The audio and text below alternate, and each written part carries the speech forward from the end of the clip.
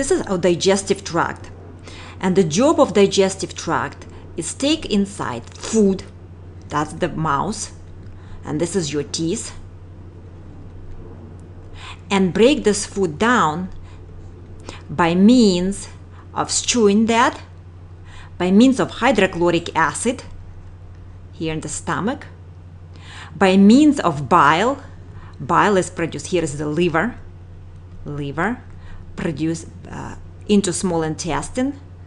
Also pancreatic enzymes produced here by pancreas.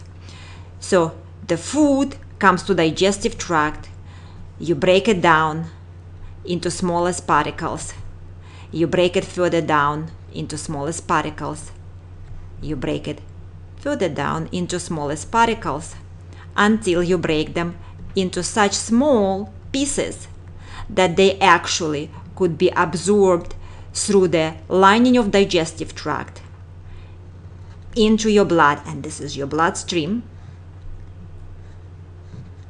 This is the smallest particles, here they are, get absorbed here into the bloodstream and eventually get delivered into your individual cell. And the cell will build and rebuild itself out of the food that you just ate today and yesterday. So here is your lower esophageal sphincter. And suppose you're the person who has acid reflux. That means the acid goes out of the stomach into esophagus and creates inflammation. If left untreated, we all know the effect of that. Number one is Barrett's esophagus. Barrett's esophagus. If left untreated, that may contribute further later in life into esophageal cancer. And almost everybody does know about that. Also, the fact that acid comes up here into esophagus and creates irritation, people feel it as a pain and irritation and inflammation. So most of the people will seek help.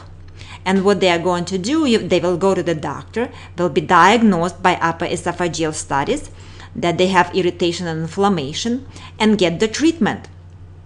And the usual treatment is going to be PPI, proton pump inhibitors, which will decrease production of hydrochloric acid. So now, suppose you are the person, and you already know there are many other reasons for acid reflux. You're the person who actually has a decreased production of hydrochloric acid. Or you are diluting your hydrochloric acid by drinking large amount of liquid during the meal. So even if you did not receive the PPI and you left your acid reflux untreated, what happens, because you underproduce hydrochloric acid, food is not broken down in the stomach.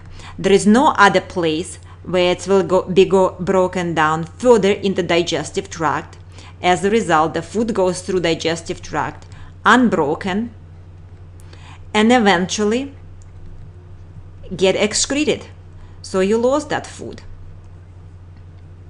Or if you get treatment with PPI and you further decrease production of hydrochloric acid, the same effect. The food is undigested, get undigested through the digestive tract and get excreted.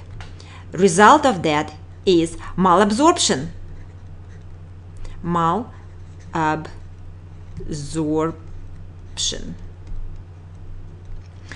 Also, undigested food creates irritation of the digestive tract and inflammation.